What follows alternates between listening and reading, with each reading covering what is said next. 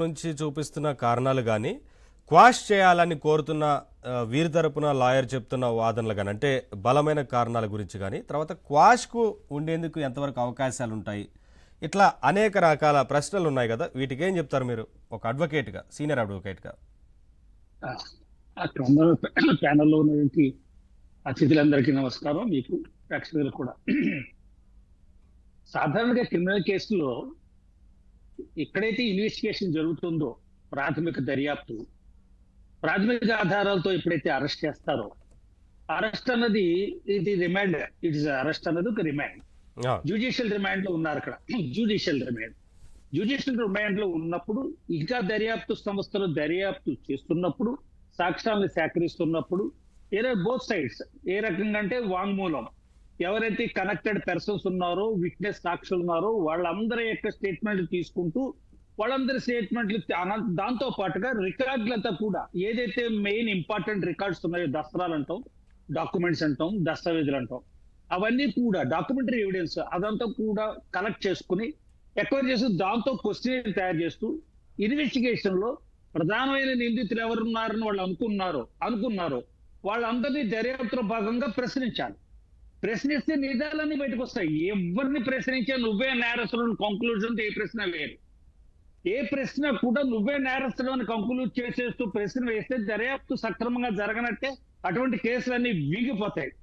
అలా వీగిపోవడానికి కారణాలు కూడా దర్యాప్తు సక్రమంగా జరగకపోవడం వల్లే. కాబట్టి దర్యాప్తులో ఎవరైనా ఉన్నారా, మీకు ఎవరికి మీద అనుమానం ఉందా, పోనీ మీరున్నారు ఎవరిని పట్టుకుంటే మొట్టమొదటి ఏమంటారు ఇది నువ్వు కాదు, పోనీ నువ్వు కాబట్టి ఇంకెవరు చేశారు, నీ నాలెడ్జ్లో ఎవరెవరు ఉన్నారు, ఎవరెవరు చేయడానికి అవకాశం ఉంది, నెక్స్ట్ ఇమీడియట్ గా మీ కింద పనిచేసే వాళ్ళు ఎవరు, పవర్ ఎవరికి ఇచ్చారు, పవర్ చీఫ్ మినిస్టర్ పవర్ ఎవరికి ఇచ్చారు, power to operate accounts, power to operate the entire system. అక్కడ స్కిల్ డెవలప్మెంట్ కార్పొరేషన్ అనేది కొత్తగా ఏర్పాటు చేసిన శాఖ 2014లో ప్రత్యేక రాష్ట్రం ఏర్పడిన తర్వాత అప్పుడు ప్రత్యేక రాష్ట్రం ఏర్పడిన మొదటి ముఖ్యమంత్రిగా చంద్రబాబు నాయుడు గారి యొక్క మంత్రిత్వ శాఖలో ఆయన మంత్రిత్వ శాఖలో ఉంచుకున్న సంస్థ. కాబట్టి దీనికి రూపురేఖలు ఎలా దిద్దారు, దాని యొక్క మొత్తం విధి విధానాలు ఎలా ఉన్నాయి, పనిచేసే పద్ధతి ఎలా ఉంది, ఎవరు దానికి సిఇఓ, ఎవరు దానికి చైర్మన్, ఎవరు దానికి సిఎండి చైర్మన్ విడిగా ఉంటారు, ఎవరు దానికి ఎండి, దాని వెనకాల మొత్తం చీఫ్ ఆపరేటింగ్ ఆఫీసర్స్ ఎవరు, చీఫ్ ఆపరేటింగ్ ఆఫీసర్స్. కాబట్టి అప్పుడు మరి ఇప్పుడున్న ఐఏఎస్లు ఎవరైతే ప్రభుత్వంలో ఉన్నారో వారందరూ కూడా విచారణకు రావాల్సి ఉంటుంది కదా, ఖచ్చితంగా వారందరిని కూడా తీసుకుంటారండి. 140 మందిని ఎంతమందిని ఇంతవరకు విచారణ చేసినట్టుగా నాకు తెలిసింది, ఎంతవరకు తెలియదు. అదంతా కూడా బోగట్ట. అంటే కేవలం 1-2 అరెస్టులతోనే సరిపెడుతుంటే ఇప్పుడు అజయ్ కల్లాం రెడ్డి గారు కానీ మిగతా వారు ఉన్నారు కదా ఐఏఎస్లు. అవునండి, 1-2 అరెస్టులతో సరిపెట్టేసారు, అయిపోయింది, ఇంకెవరు నో మోర్ అరెస్ట్ అని అన్నారు. ఎక్కడైనా ఇచ్చారా, కోర్టుకి తెలియజేస్తారు అనలేదు. కానీ A37 వరకు వచ్చిన వారు ముందున్న ఈ 36 మెంబర్ని ఎక్కడా ప్రవేశపెట్టడం లేదే, సీన్ లో కనపడడం లేదే. వాళ్ళు దానికి సంజాయిషి ఇచ్చుకోవాలి. ఎందుకంటే ఇంకెవరో గివప్ చేస్తుంటారు, ఒక్కోసారి గివప్ చేస్తూ ఉంటారు, ఒక్కోసారి కొత్త పేర్లు వస్తుంటాయి, ఒక్కోసారి పాత వాళ్ళని ఎవరి పేర్లు అయితే రాశారో వాళ్ళ మీద ఆధారాలు లేకపోతే తర్వాత అరెస్ట్ చేస్తారు. తర్వాత అందరి మీద ఒకే సివియారిటీ ఉండదు, అందరి మీద ఉండదు. అందరూ నోటీసులు ఇస్తారు, కొంతమందికి బెయిల్ ఇమీడియట్ గా వస్తుంది, కొంతమందికి బెయిల్ రాదు.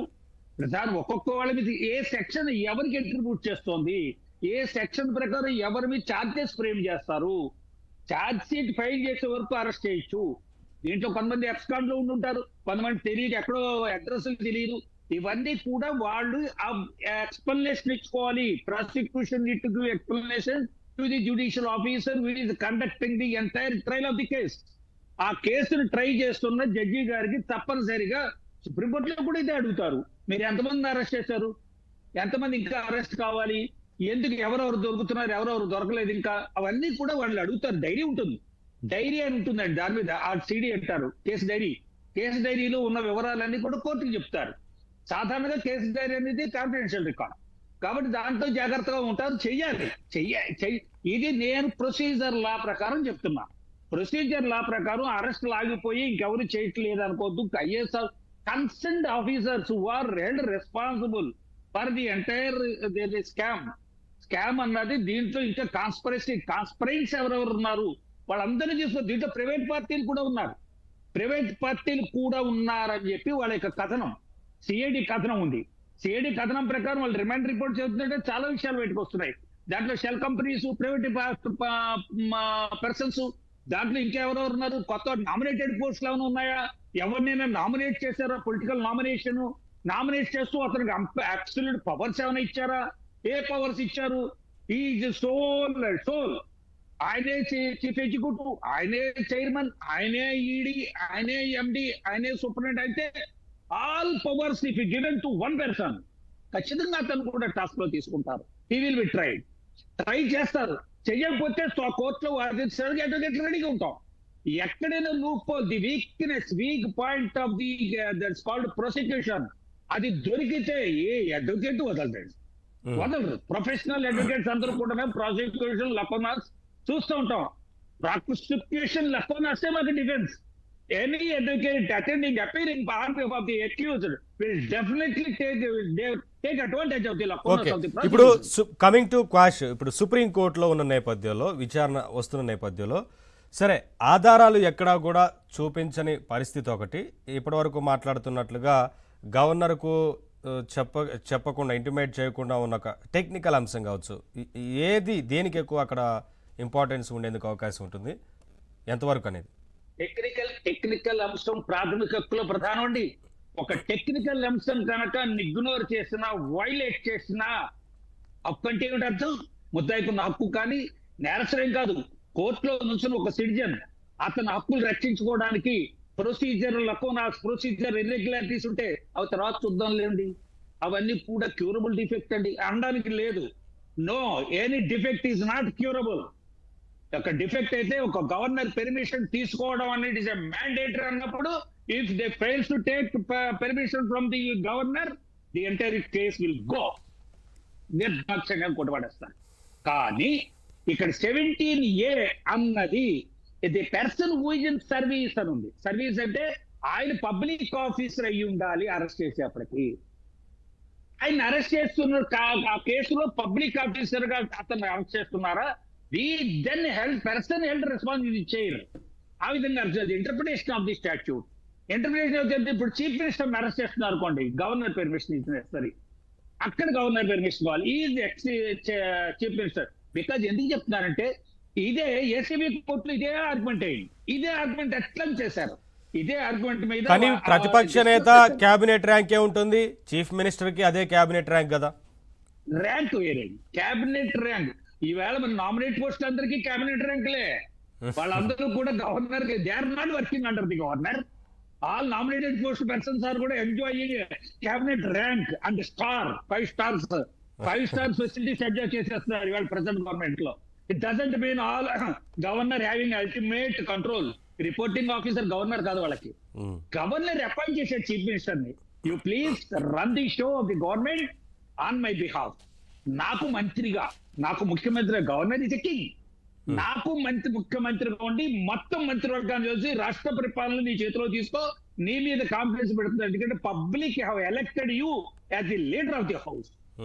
నామినేట్ పోస్ట్ అంటే మన క్లారిటీ వస్తాయండి, మన కన్ఫ్యూజన్ ఉండదు. అసలైన పగ్గం పట్టుకుంటాం. అసలైన పగ్గం పట్టుకోకపోవడానికి కారణం లేని చిన్న చిన్న విషయాల్లో హ్యాంగ్ అవుతుంటే ప్రధాన దారి దొరకదు, సందుల్లో గొంతుల్లో తిరిగేస్తుంటే 17A అప్లికబుల్ కాదు, దాన్ని పట్టుకుని హ్యాంగ్ అవ్వకూడదని విషయం పార్టీకి తెలియాలి విజ్ఞతతో. ఎందుకంటే ఏసీబీ కోర్టులో వాదించారు, నెగటివ్ అయింది, హైకోర్టులో వాదించారు. సరే, 17A కాకుండా ఉన్న అవకాశం చెప్పండి. ఆయన ప్లేడర్లు ఉన్నారండి. నేను ప్రాసిక్యూషన్ జనరల్ గా మీరు కేసును మొదటి నుంచి పరిశీలిస్తున్నారు కాబట్టి ఒక సీనియర్ అడ్వకేట్ గా ఏందనే విషయం చెప్పండి అంతే.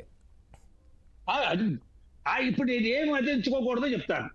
ఆ స్పాష్ పిటిషన్ హైకోర్టులో వేయడం అనేది ఒక, ఎందుకంటే అవకాశాల గురించి ప్రజలు అర్థం చేసుకోవాలి. ఆధారాలు చూపించడం లేదు కాబట్టి ఏమాత్రం ఆధారం లేని కేసు నిలబడుతుందా, క్వాష్కే ఎక్కువగా అవకాశం ఉంటుంది కదా అనేది ఇవాళ ప్రజల్లో జరుగుతున్న చర్చ. చాలా మందికి ఇవాళ తెలుసు లా గురించి. మంచిది.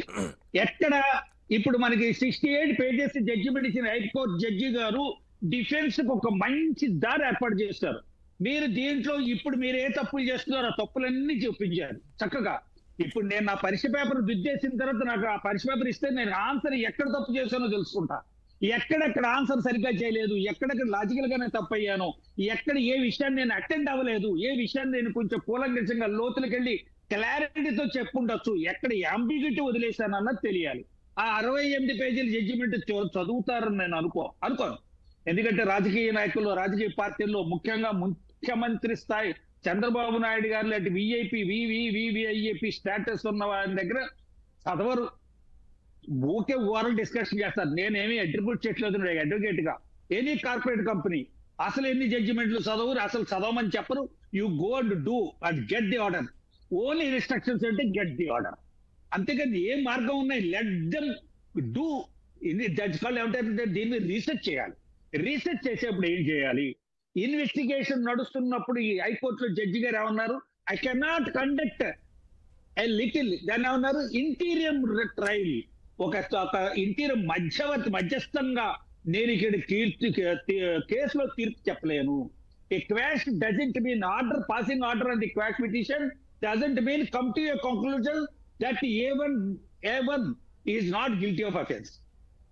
క్వాష్ అంటే అర్థమైతే ఇతని మీద ఏమి కూడా కేసులు లేవు, ఇతను నిరపరాధి, ఇతని మీద కేసు పెట్టడానికి వీల్లేదు అని నిర్ణయానికి. ఓకే, మిగతా వాటి గురించి మాట్లాడదాం సార్, మాట్లాడదాం. అంతకన్నా ముందు గాయత్రి గారు, ఇంతకుముందు మీరు అంటే నెక్స్ట్ ప్రభుత్వం మారిన తర్వాత ఇప్పుడు ప్రస్తుత ప్రభుత్వం చేస్తున్న చాలా కుంభకోణాలు ఉన్నాయి.